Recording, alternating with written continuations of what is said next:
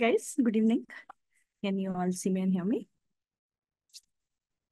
So, welcome to today's class. We're going to be discussing jaw lesions.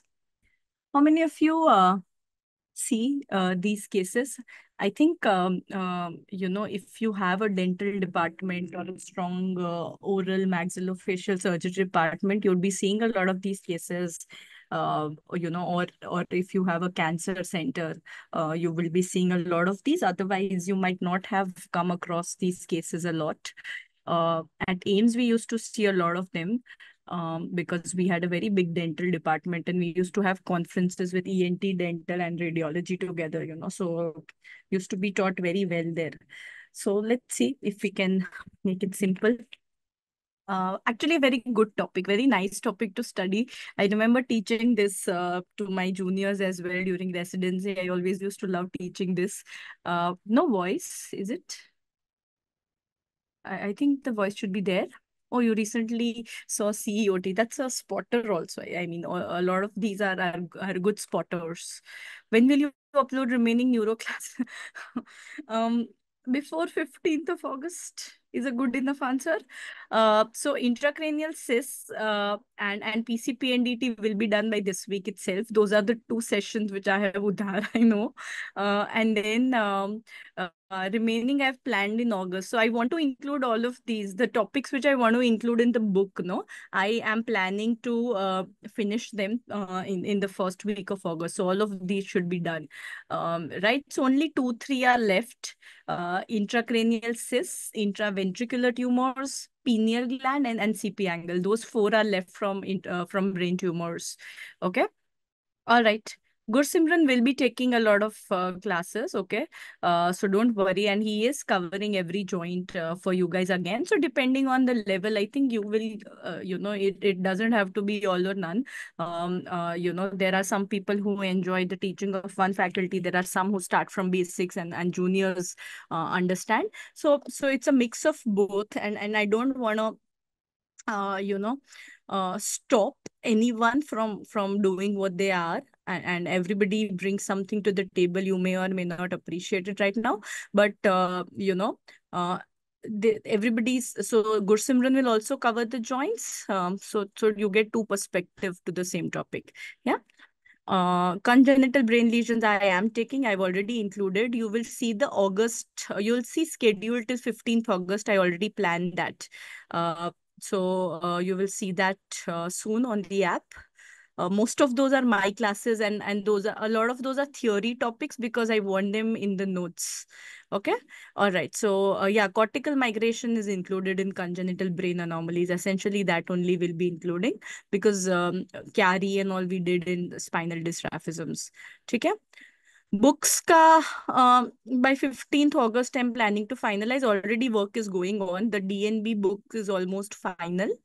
Spotters and Radonat I'm working on, and then the lecture notes. So work is going on. As soon as it's ready, it will come to you. There is no waiting time for that. Okay. All right. Come on. Let's start now with jaw lesions.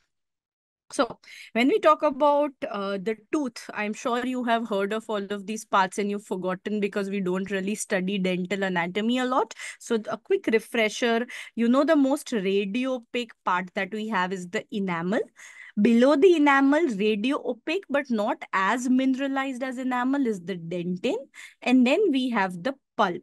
So the pulp is the radiolucent part. So just to correlate it on the X-ray, can you see this outermost, most mineralized white part? That is enamel. Uske niche jo tooth hai, which is radiopaque, that's the dentin. And what you see as radiolucent is the pulp cavity. So this is the upper part, which we call as the crown of the tooth. And then we have the neck, and this is the root, right? So this part here is the root. You must have heard of root canal. So what is the root canal? It is this foramen here, which is called as the apical foramen, right? So this is the apex. So this is the apical foramen through which the vessels will go up. Do we report dental x-rays? Do you report dental X-rays? We don't really report dental X-rays. Dentists usually see them on their own.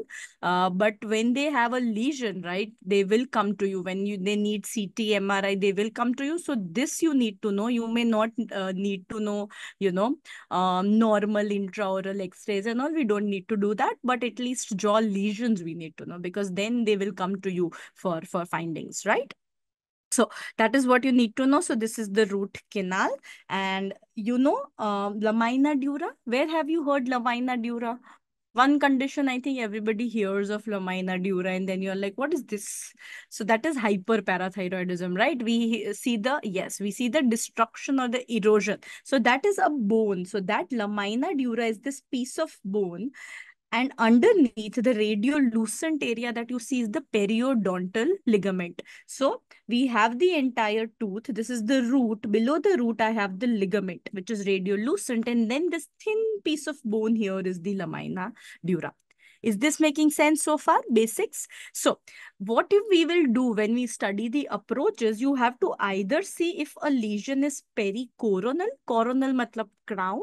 So pericoronal या फिर periapical. These are the terms I want you to get used to, right? So these lesions which are seen in association with a tooth are called as odontogenic. Odontogenic lesions could be pericoronal, periapical. Or if they have no relation to the tooth, they are suppose here, nothing to do with the tooth. Those are called as non-odontogenic lesions. So everywhere in jaw lesions, this is what we are going to be doing. You have to figure out whether it is lytic, sclerotic, or mixed. And the second question you have to answer is whether it's odontogenic or non-odontogenic. And the answer is simple. Is it related to any part of the tooth? Then it's odontogenic. Is it not related? Then it's non-odontogenic. What we use as a surrogate marker here, so this, as you can see, is the inferior alveolar canal. You know, the inferior alveolar nerve runs here and then opens through the mental foramen. So we use that as a surrogate marker कि उसके ऊपर है तो odontogenic, उसके below है तो non-odontogenic. So above the inferior alveolar canal is going to be odontogenic, below it is non-odontogenic. So that's the question we answer. Once we have answered it's odontogenic, the next question we'll answer is it pericoronal, is it periapical? Yeah, getting it? So that's the very basics. As always, we have to write about modalities. So X-ray is always the first investigation which the dentists themselves can figure out. So there are two kinds here: intraoral radiography. Canal, that's the root canal through which the nerves and the vessels are going inside. Can you see this? So that's the apical foramen through which the neurovascular bundle goes. So that's what is called as the root canal. Okay? Not important. Fine. Inferior alveolar canal, you mean? Inferior alveolar canal, I will come. Wait, I will come to that. Right. So now we come to, I don't want to talk about dental procedures in root canal treatment. I want to talk about jaw lesions because I have no idea about root canal treatment. Okay. So that's not what we want to know. We are not here as dentists. We are here as radiologists. So we stick to that. So intraoral radiography and panoramic radiography. Intraoral, what you want to know? We are going to go inside the teeth. So this is where intraoral, as the name suggests, we are going to have a film. This gives you a very detailed view of the entire tooth anatomy. Okay. But obviously, when it's so magnified, we can't use it for bigger lesions beyond 3 centimeters. This has the highest spatial resolution, and there are various views which they take as periapical, bite wing, and occlusal. Again, something which, we don't really have expertise in.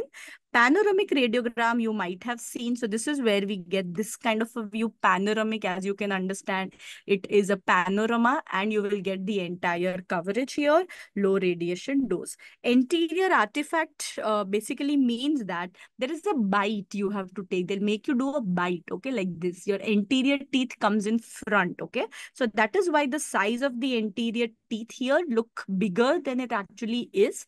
And that is what is called as the anterior artifact, okay? So this is something which is about the X-rays which are done initially.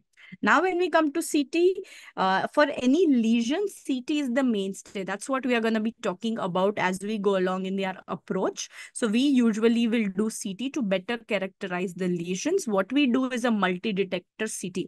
Now, when you acquire an MD CT, we can generate these panoramic or OPG views, all right? So, when we were residents, anytime you would acquire a dental CT, we always had to send these recons. These recons are along the plane. So this is how they will acquire these planes, and we generate this panoramic reconstruction, and that is something we always need to evaluate the lesion. Okay. In addition, if you have a surgical implant, or if the dentist really want to see each of the socket here, then we can also do these orthoradial reconstructions. Okay.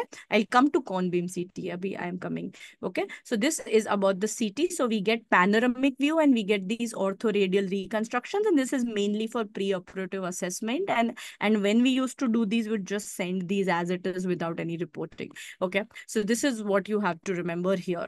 Now, what is cone beam CT? You also get a short note on that. So cone beam CT is a middle path between an OPG and something of a CT scan, you know. So you get a very low dose CT scan, which can give you three-dimensional bony view. So it's a very low dose CT. That's the big advantage, and it evaluates the three-dimensional bony architecture without giving very good images of soft tissue. So soft tissue we can't really evaluate. Okay.